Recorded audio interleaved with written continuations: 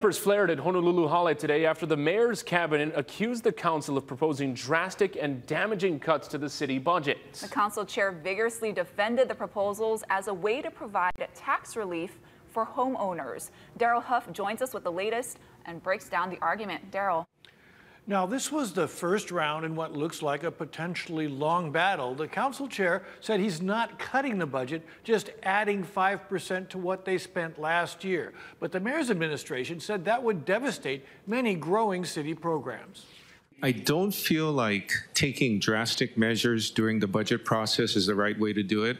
Council Chair Tommy Waters provoked the argument by pointing out that prior budgets included money for jobs that were never filled. And that money, he said, should be used on new initiatives, and that might prevent property tax increases. Maybe that's drastic, but that's, I think, what people are asking us to do.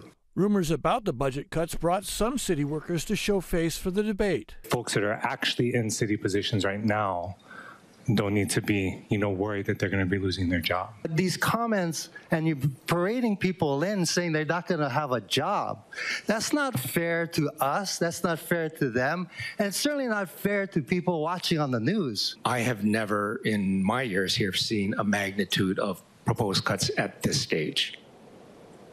Okay, it's pretty drastic. We're going back to last year's budget, yes or no? It looks like plus 5%. It does look like, right? Yeah. Okay, so you're saying now you've never seen such drastic cuts before is not the truth.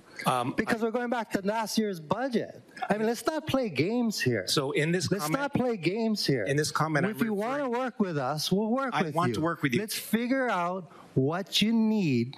Even after that dressing down, the city information officer pointed out that one $5 million reduction in computer services could have devastating effects. If we don't have the flexibility, we're going to go back to where we were before, and it's going to be very difficult. Waters promised that his tactic was not to harm city services or take away anyone's job.